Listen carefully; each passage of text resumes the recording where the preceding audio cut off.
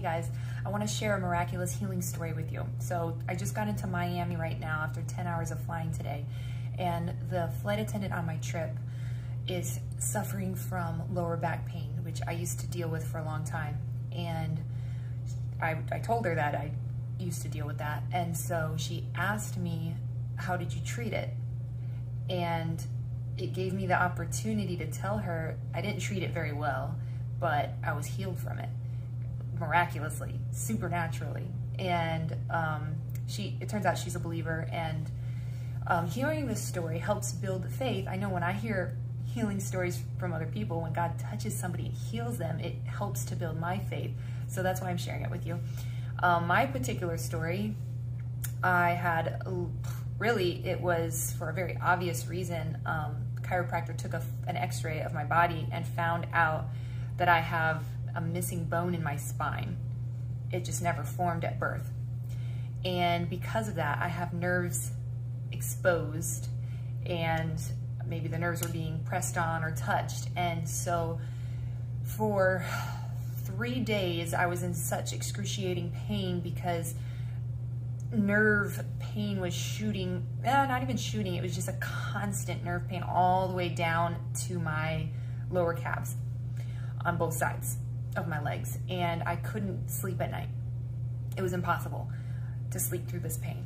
So on the second night, I am still awake and I'm starting to enter this state of beyond exhaustion.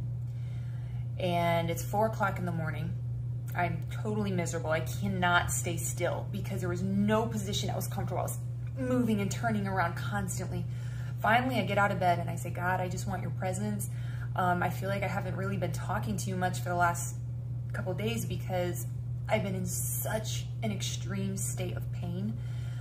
But now it's 4 o'clock in the morning and I just wanted his presence, and I wanted to just get down on the floor in like a humbled worship position and just worship him, which I wasn't able to do physically. I tried to get down on the floor and it hurt so bad, and I could not even get down on my knees, and I'm just staying in this awkward position. I said, God, you know what I'm trying to do. This is the best I can offer. And I said, God, but I just want to be in front of your throne right now. I just want to be aware of your presence, that you are here. And I started to, I don't even think I was really planning to do this. I'm just going along with the ideas that came to my mind, which was to thank him that I have legs, because even though they were hurting me so bad, I could still walk and they were operational, and I started to thank him for that. Suddenly, I have this really strong thought: command the spirit to leave. And I had to assume that this thought came from God, because it did not occur to me. I even debated it when I heard that. I didn't hear it, but it was a thought. And I was like, Spirit, and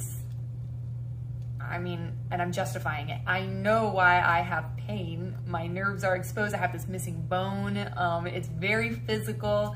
It's not spiritual. I'm debating this, and then again the thought came: command the spirit to leave. Okay. And I remembered this woman in scripture who went to Jesus for healing, and she had a very physical problem too, and she went to all these doctors, right? But when it says that Jesus healed her, out of her came a spirit of infirmity, a spirit of illness, you know. And I just thought, no, this pain can't be a spiritual attack.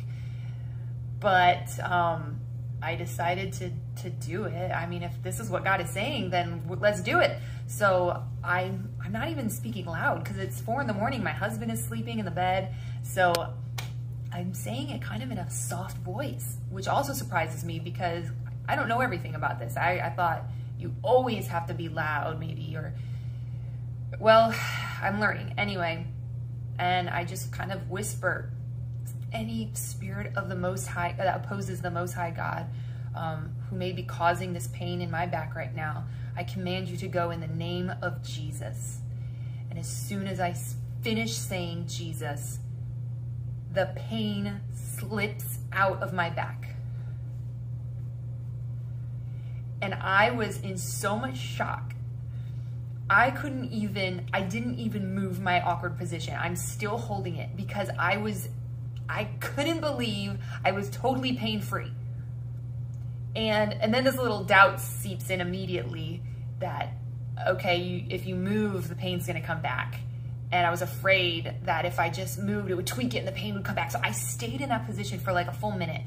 And I was just reveling in being pain-free. It was the most amazing feeling, just to not have pain. And finally, I got a little brave, and I started to move, and then I stood up. And once I stood up and started touching the ground and jumping up, I said, oh my gosh, I'm healed. Thank you, God. Thank you, God. I can't believe I'm healed. Thank you. Thank you. And I hope you don't mind, but I'm going to go to bed right now, because I hadn't slept in almost 2 full days or more. It was just, I climbed right back into bed, slept all the way through the morning, and I've been pain-free ever since, and it's been a year. So I told the story to the flight attendant, and she's like, well, I hope this can happen to me too. And I said, yes, I do too. Let's just ask God to do it. And I don't know why sometimes we pray for healing and we get this miracle, and sometimes we pray in faith for healing and maybe God says no, maybe it happens later, maybe we've got too much doubt. I don't really understand fully, but I'm learning. But I didn't feel like I had that much faith in that moment, to be honest. I mean, I really was debating about this being a spiritual thing, but following through at work, maybe God is teaching me something. So I'll share one more story real quick that happened actually a month before that. This was also a lesson. I had a debilitating migraine.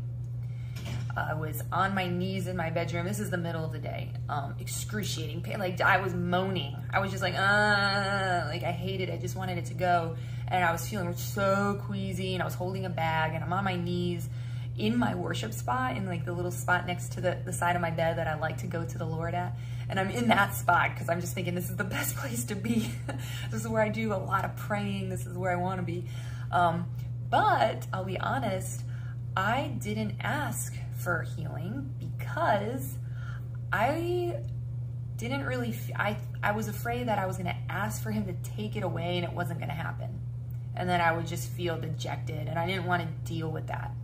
So I decided I wasn't going to ask for healing, then I won't feel rejected when it doesn't work. And I will just bear through this misery because it will eventually pass. It's a migraine.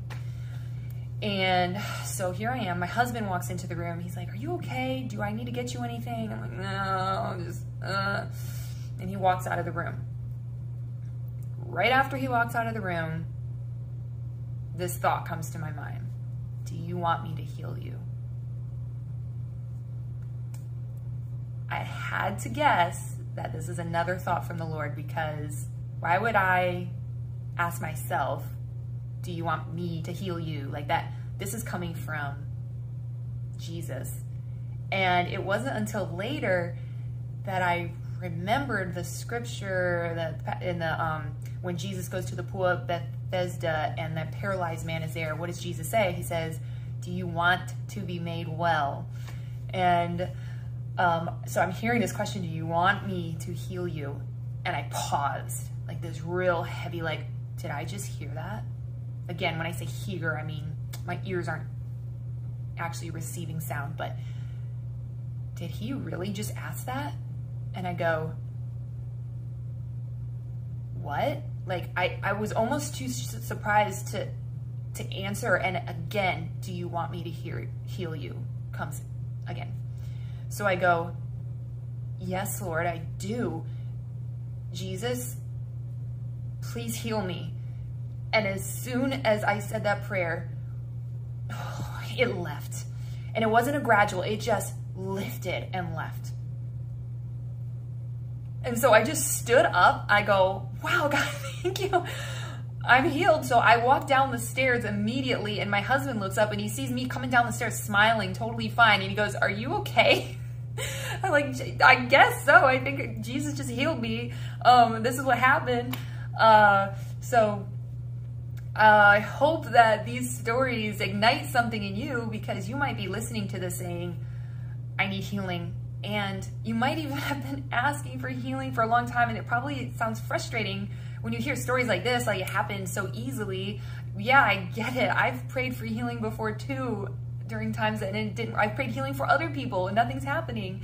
But I can't just assume that nothing's happening. In the spiritual, something could be started. Just keep going to God. I've learned my lesson about that. Just keep knocking. Don't ever stop knocking. Just keep going to Him and keep going to His Word. Keep being fed through Scripture. We need it to survive. And keep being obedient to God. He's our maker. He's our creator. We owe Him everything. So continue to reflect on our lives and say, Lord, is there any way that I'm not honoring you? And get rid of the sin in your life. This is so important.